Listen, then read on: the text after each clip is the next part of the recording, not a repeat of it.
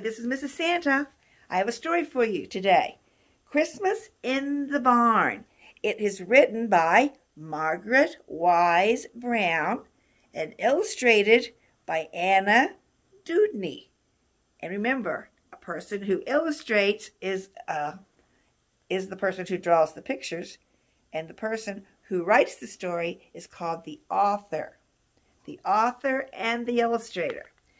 Christmas in the Barn. In a big warm barn in an ancient field,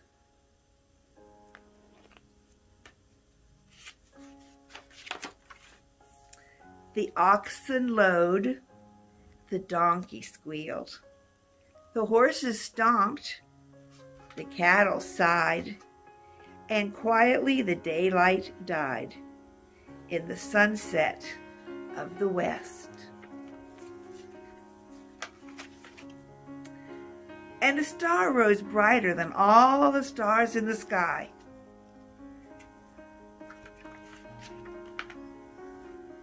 The field mice scampered in the hay, and two people who had lost their way walked into the barn at the end of the day.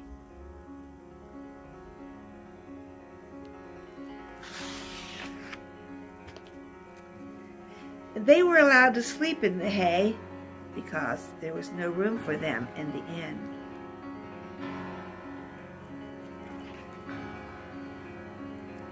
The little mice rustled in the sweet dry grass near the lambs and the kine and the ox and the ass, and the horses pawed the golden straw, and the little donkey brayed, "Eek-haw, eek-haw."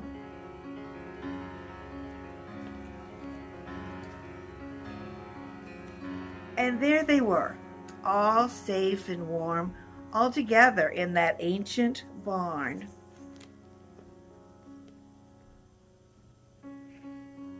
Ancient means very old barn.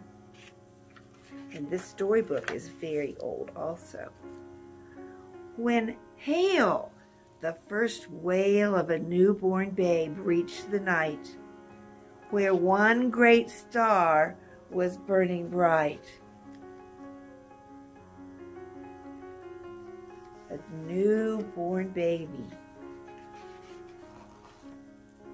And shepherds with their sheep are come to watch him sleep. Away in a manger, no crib for his bed.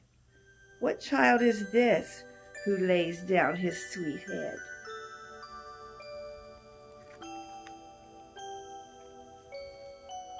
In the big warm barn, in the ancient field, the little child sleeps, the donkey squeals.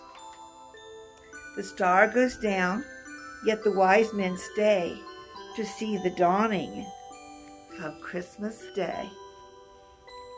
The child was sleeping in the hay. And there they were, all safe and warm.